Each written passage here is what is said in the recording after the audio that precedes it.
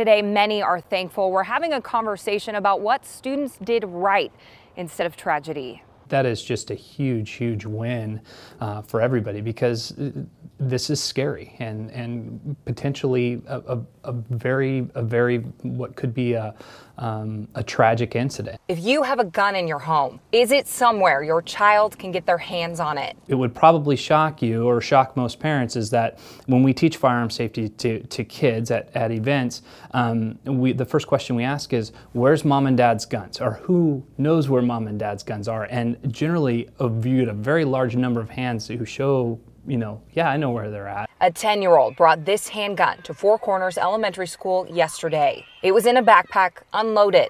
When other students saw it, they reported it immediately. While 10 years old seems too young to bring a gun to school, law enforcement says it shows just how early parents need to talk about gun safety. It's something Celia Diaz, a parent of a kindergartner at the school, says she didn't even consider. I did not thought about this at all.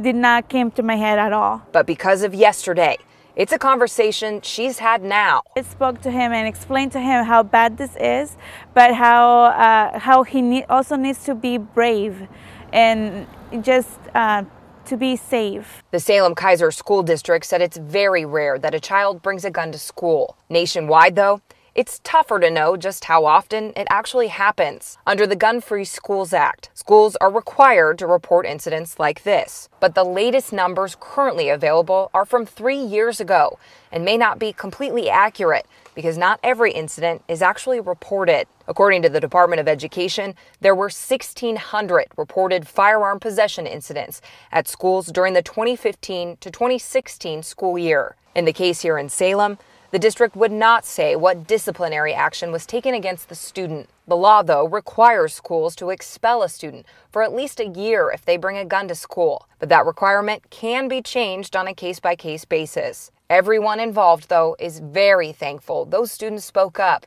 when something wasn't right. Everybody who lives here in this community together and nationwide want to see this stop from happening, and this is how we do it. I'm Lindsay Nadrich, KGW News.